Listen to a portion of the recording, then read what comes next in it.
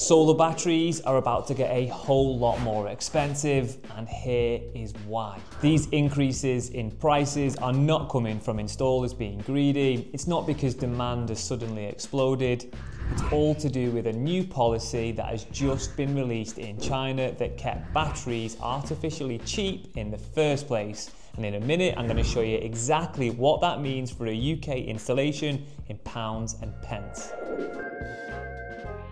For years, the cost of solar and battery products have been slowly decreasing. More manufacturers have entered one of the fastest growing markets in the world, net zero. And as the supply chain grew, competition increased and prices dropped. But there was something else helping keep prices super low: the industrial and financial power of the Chinese government. To keep Chinese manufacturing competitive, they ploughed in billions of subsidies into the market to keep prices low. And that support is now being withdrawn. Let me explain how all of this worked. China uses something called an export VAT rebate system. Now, we actually got to see this firsthand because on a recent trip, we went out to China and we were given full access inside Chinese battery manufacturers. To make sure you don't miss that video, hit that subscribe button. But how does this actually work? Now, basically, Chinese manufacturers buy the materials and components inside of China. They pay VAT when they purchase them, and when that finished product is ready to be exported, the government refunds part of that VAT back through the export rebate scheme. And this allowed manufacturers to sell their battery products abroad at much lower prices than the true cost structure justifies. Essentially, their margin, how much money they make per sale, was the same at the lower, more attractive selling price because the Chinese government subsidized it.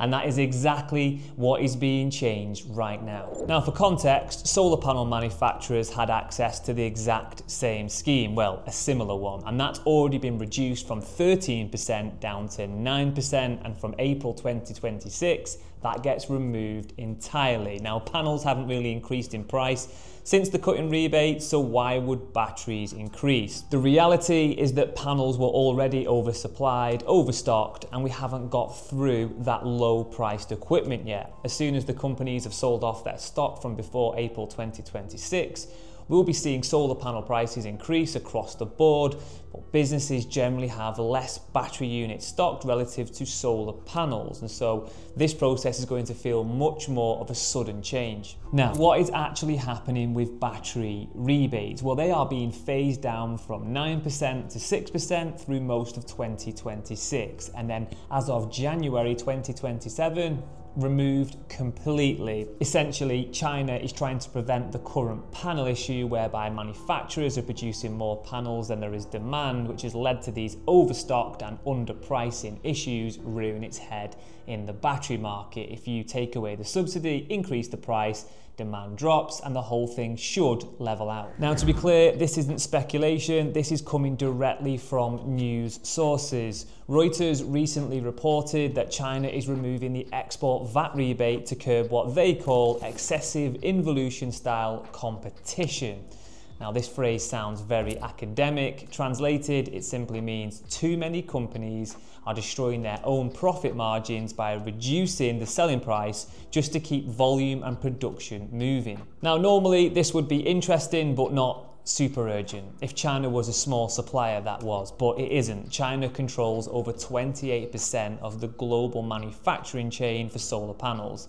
And also, China produces more than 3/4 of the batteries sold globally, which meant 3 out of 4 buyers are going to feel this price movement straight in their pockets. And the stock markets didn't wait around to debate it. Lithium prices shortly after the announcement jumped by 9%, with buyers trying to get in quick before the rebate takes effect to get their hands on that material. CATL, one of the largest cell producers in the world, saw their share price take a tumble as soon as this was announced. Investors clearly felt that battery producers will be under some pressure.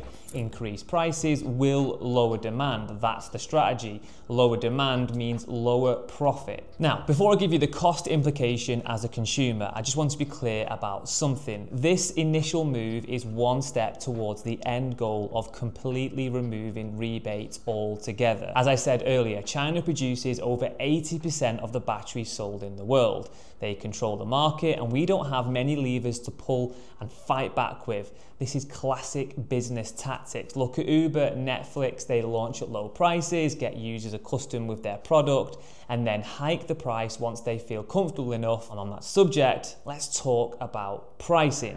Right now on the Heatable website, a typical sigenergy battery system will cost you about £6,700 installed. You can get your own quote online in 60 seconds on the website. Check the link below in the description. This rebate adjustment will hit pretty hard, as roughly 65% of that job value is the battery hardware itself. So theoretically, if that full 9% rebate is passed through onto the hardware, then expect to pay somewhere between £400 and £450 more for that battery install post this change. Now, my guess is that sigenergy won't pass this on, but I'm going to come back to that in a bit. Now, lots of questions are flying around about the market, such as, will supply chains seize on an opportunity to recover lost margin in the chaos? For years, suppliers have been slashing prices and ultimately their profit with little opportunity for a reset. Will that pose this opportunity? Will some manufacturers leave the market if demand drops, leaving a handful left to control prices? And will manufacturers speed up the development on low-cost solutions like sodium batteries or solid-state solutions? These could offer consumers an alternative. Now, if China has around 80% of the market, who has the rest? Well, if China loses their competitive edge, will that well-known non-Chinese brand step in to save the day? Ben, I think, catch this.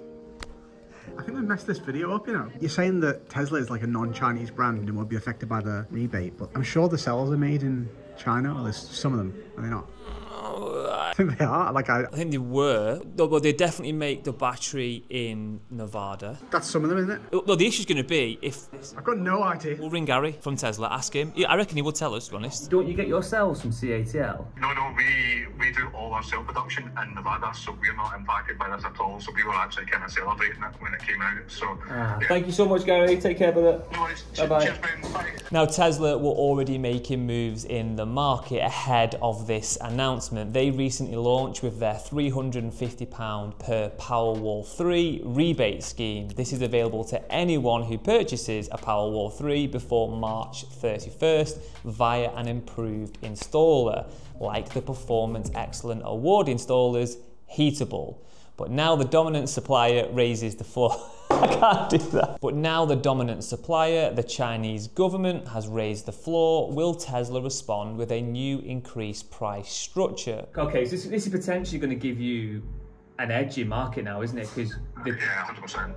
and then you've got the rebate scheme to still stimulate it anyway. Exactly. So. Because for the first time in years, the market is offering margin again, and they could capitalize on this opportunity. Now, my prediction for Tesla is that they will probably hold firm on their current pricing model. They are already gaining ground back with the rebate scheme, and this new increased price point should make their product even more attractive to battery buyers. As for the Chinese market, my thoughts here are that the premium players who hold strong margins in their product will seize this as an opportunity to put greater pressure on the budget players.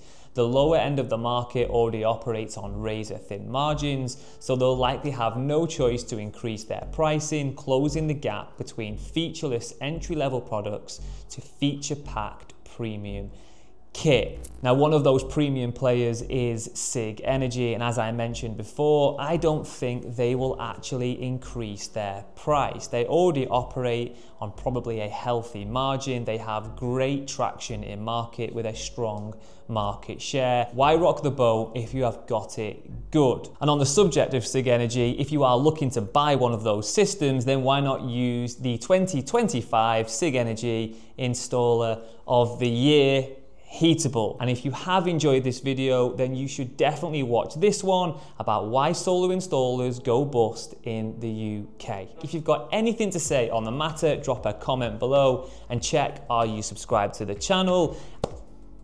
Yeah? Yep, awesome. Let's rock and roll.